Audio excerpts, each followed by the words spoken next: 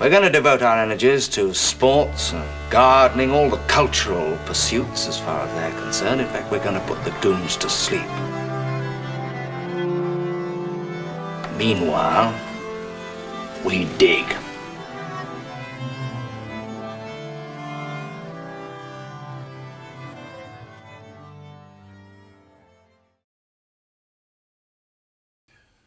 Greetings from Tbilisi, Georgia. This is Byrne, the Anadromist, and I'm coming to you on a kind of noisy, muggy day. It's not, actually the weather's not too hot today. It's about 80-something degrees. It's been up almost near 100, so I'm pretty happy with it. But, yeah, you will hear some off in the distance work. They're tearing down walls and putting up some sort of new building not far from here with big machinery. So if you hear that, hey, don't shoot me. So today we're going to continue with our discussion of time. I've already explained why time and memory became so important to me. And I've explained how I feel like it's a principle that it should be really important to us, the idea of living within time. And yet, how many of us do live within time? Last time I discussed how we live in a culture that is essentially hostile to time, is absolutely antagonistic to the idea of living within time. So we've created things to make everything go faster, to connect us across the world, to slow down our experiences or speed them up with drugs, or to put us in a perpetual wow like both some drugs and our technology does to us, to give us the illusion that we're learning so much when in fact we are not, because you can't learn things quickly. You have to take time. Quick learning is essentially superficial learning, and superficial learning wears off. So, but one of the problems is that I didn't define what I was talking about with time, and that's what I'm going to start to do today. This is only going to be one aspect of what time is. And the first thing I want to tell you is, whatever else time is, it is not the clock. That's really important. It is not the clock. Clocks are only a measurement of time, a visual reduction of duration. You know, we have an hour going around, or is it this way?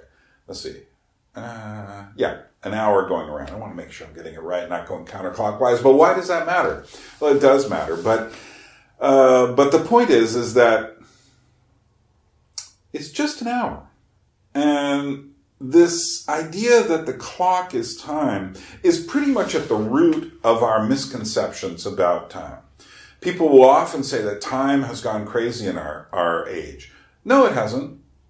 It's our relationship to clocks that has gone crazy. And behind that, the schedule. But we'll get to that eventually. The clock tempts us to think of time as a universal object, that everyone has the same time. And I can tell you, living in Georgia, everyone does not have the same time. But we say things like, where did the time go? You know, we're losing time. We're running out of time. Well, what we're doing is we're looking at a clock, watching it go around, and we're saying, yeah, there are less of those little minute things going around than there were a while ago. But that's not time. Time isn't that measurement of duration. Time is what happens inside that measurement of duration. Whatever else time is personal. Which also means that each person experiences time differently. What do I mean? How do we experience time? I mentioned this before in the first discussion, but I'll mention it again. I'll just use this example. Take three people. Let's contrast their experience of time. The first has just fallen in love. And for them, an hour goes by too quickly. Wonderfully, but too quickly. They can't wait to see the person again. But even when they're with the person, it seems to just go by too quickly. If wonderfully, meaningfully, but too quickly. The second person is working at they're just having another forgettable day at a repetitious job. You see this often with employees who are waiting on you at a store or someplace. I see this all the time in Georgia. Someone's just sitting there waiting for something to happen. The day is just boring. Or it's just really busy. But whatever it is, the point is, the work, being repetitious, is forgettable. And what that means is when you look back at this day, say, what did you do for your job on October 21st, 2017? Who knows? I mean, I can try to say to myself, get close to what I was doing on that day. I can use my memory to do that. But then again, I can guarantee you I was not working at a repetitious job on that day. In fact, I was in Europe on that date, working on my Gravity from Above documentary. But the point is, if you can't remember it because it all disappears into the same thing, did it even happen? What was that hour about? Anything? So, that's the second person. The third person has just lost a loved one. Their mother, their father, their child, their brother, their sister, a very close friend, somebody very close has died. And their experience of that hour is going to be slow and difficult and painful. The closer the person, the more painful and slow the hour. It'll be like getting stuck in time. You wish it would pass, and yet there's nothing you can do to make it go quicker. Just the opposite of falling in love. And there are many, many other states of time. Too many to list, because the point is everyone experiences time differently. But not only everyone, every animal experiences time differently. Every dog experiences time a bit differently. Every tree experiences time differently. They're not conscious, but nevertheless they are inhabiting time. For instance, two trees are next to each other. One is got good soil, the other one not so good soil. They're experiencing things differently. They're in a different state of time. Every atomic and subatomic particle is experiencing time differently, is moving differently. Every star is moving differently. There are no two things that experience time the same way. That's really crucial. Nevertheless, we all do have experiences where, for instance, if you put a person into certain environments, they will experience certain kinds of aspects of time in a similar way. It's just they will also experience it in a personal way. So, new time. New time is really interesting. You experience new time, for instance, when you're traveling. And it's the first time you arrive in, say, Paris or Hong Kong. And suddenly you look at everything and you're not from Paris or Hong Kong. And everything to you is totally different. It's totally different than you imagine. And so you're putting all this new information into your head, and you look and you say, oh my goodness, there's a person playing, an accordion in a metro. How French. Or you're in Hong Kong and you see, odd objects hanging from stalls that look cooked and such. You can go like, what is that? And hopefully it's not a dog. That would be maybe Shanghai. But, the point is this. Everything is you're experiencing it radically differently. And so it tends to make, new time tends to be dense, rich time that you remember really clearly. And of course, it's not just for travel. It could be going over to someone's house that you've never been to before, or meeting people that you've never known before, being in a situation you've never been before, or the first day in a new job. You tend to remember these things. Then there's creative time. Creative time is time that disappears when you are consumed by a creative endeavor. And what's interesting about that, now, I both paint sometimes and I write. Now, I can tell you very clearly, these are two very different kinds of experiences of time. The writing time is much more difficult than the painting time. Writing time can be like work. Really, really, really interesting work. But work nonetheless. But painting time is more like therapy, especially if you're not under the gun to produce something for a certain moment, which is what makes it difficult for artists who really have to produce for a show, because it's like, go to therapy now, So, but creative time is time that just disappears. But it's wonderful time. A bit like falling in love. Then there's game time. And game time and sports time and gambling time and video game time and Monopoly time are all very different kinds of time. But the point is, every game has a different time. But games are it's almost obsessive time. You get lost in the game. And I've come to think about it as getting lost in patterns. And what is it about these patterns that so entice us and cause us to lose ourselves within them? For instance, a person who is gambling, you may say, and especially an addict, you may say that the gambling addict is, obsessed with winning money. No, they're not. Because I'll tell you the truth, sometimes they win big. That doesn't stop them from going and losing the rest of it. Why? There's something in the patterns. And I think you see this with video games as well.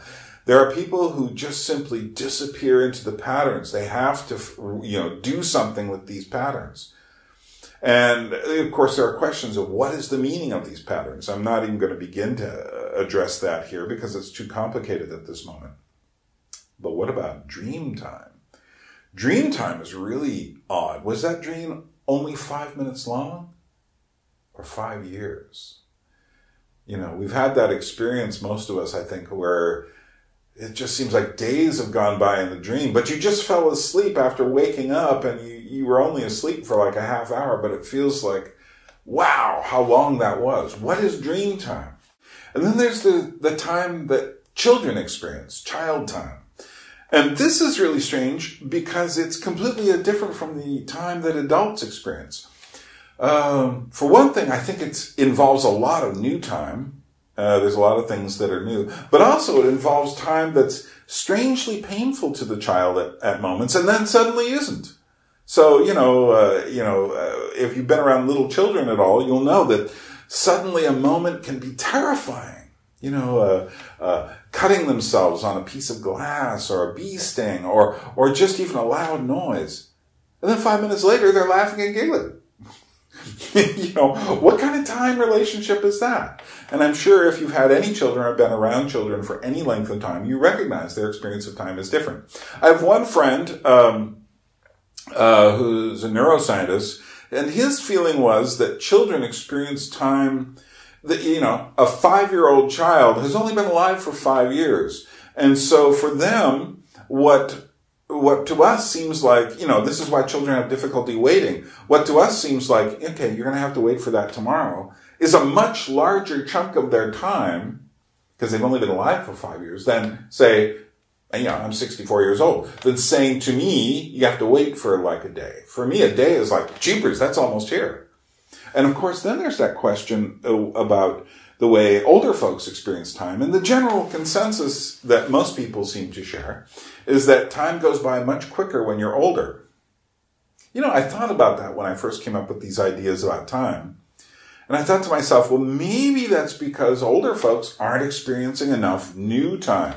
They've settled into patterns. Their lives have become like the McDonald's worker who's like doing the same job over and over. So how do you get around that? Well, as T.S. Eliot said, maybe old men should become explorers. Here I am in Georgia. I don't consider myself particularly old, but I'm not particularly young. In the past, I would have been old, but now I'm not. Well, what is that about? Why is it people today experience time differently than people did 100 years ago? That, there are still places in Africa where the average male adult lives to be like 40 years old. All of those are relationships in time. But the point is, my life doesn't feel like it's moving quickly. My years are full. Why? I realized this a long time ago. The secret is living within time. And that means having a variety of times. Oh, and then there is sick time.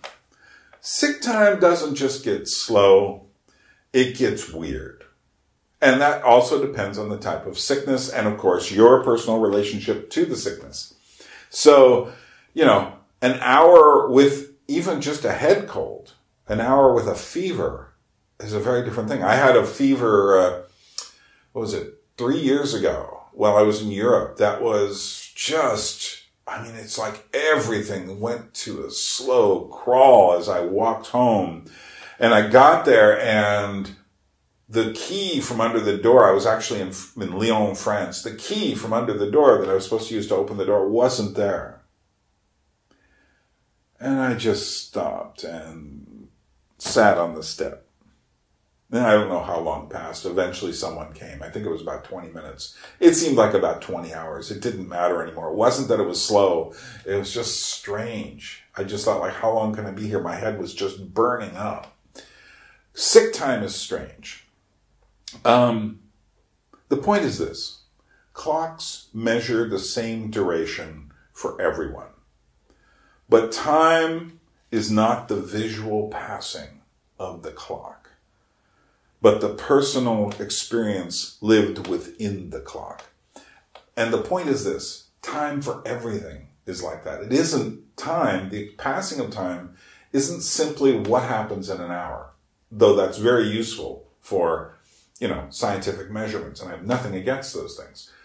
But the point is this. Time is what happens inside that hour. The hour is just our measurement. It's our visualization, really, of time. But time isn't that. Time is something else. Obviously, clocks have a value. I don't mean to imply that we should throw our clocks out.